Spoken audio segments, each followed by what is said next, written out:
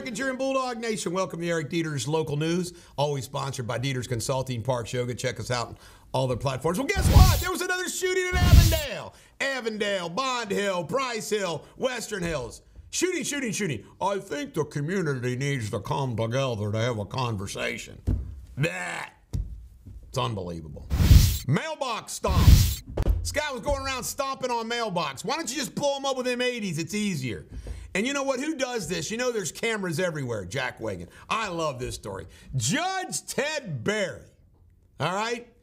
Some woman, he had to call, he's a judge, a municipal judge. He had to call for help. She apparently stabbed him. She's claiming he was trying to hurt himself. Lawyer pled not guilty. He signed an affidavit. It was in front of Bouchard. Bouchard is posted a bond on this woman, protection order and all that. Judge Ted Berry is famous for picking bad women. I got more stories I could share with you, but I won't at the present. Come on, Judge. Date a little higher class citizen. All right, Bellevue was voted by Southern Magazine the most charming town in Kentucky. Congratulations, Bellevue. Colonial College was there for 80 years. Loved that place. Used to go to lunch there all the time with Judge Dressman. Loved their breakfast, loved their lunch. It's getting torn down after the fire. Tyson employee was crushed by a machine, air carried to university. We hope they're all right. Married with children, Chris and Janine from WGRR are retiring. Who cares? 16-year-old shot and killed breaking into a vape shop.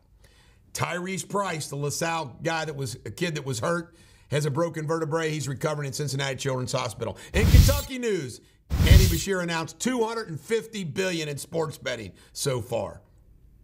Now, what's that money not spent on because it's lost in gambling? All right, in Ohio, Butler mom passed out with kids in the car. Not good. Issue 24, the housing tax. Every member, affordable housing tax, every member of Cincinnati City Council is against it. Liz Keating, you can't make this up, is the only Republican elected to an urban municipality in the state of Ohio. In other words, Toledo, Columbus, whatever. And she's probably going to lose, and she'll be the last. Portman Center was donated yesterday. I can't stand the Portmans. This is the Bulldog. Every dog has their day. Have a great day.